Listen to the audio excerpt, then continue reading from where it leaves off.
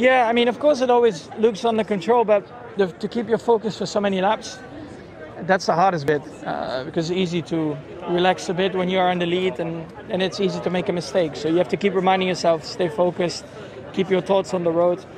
I think pace-wise, yeah, it was very controlled, because all the time if somebody tried to push me a little bit in terms of lap times, we could answer and make the gap bigger. They started to struggle with tires.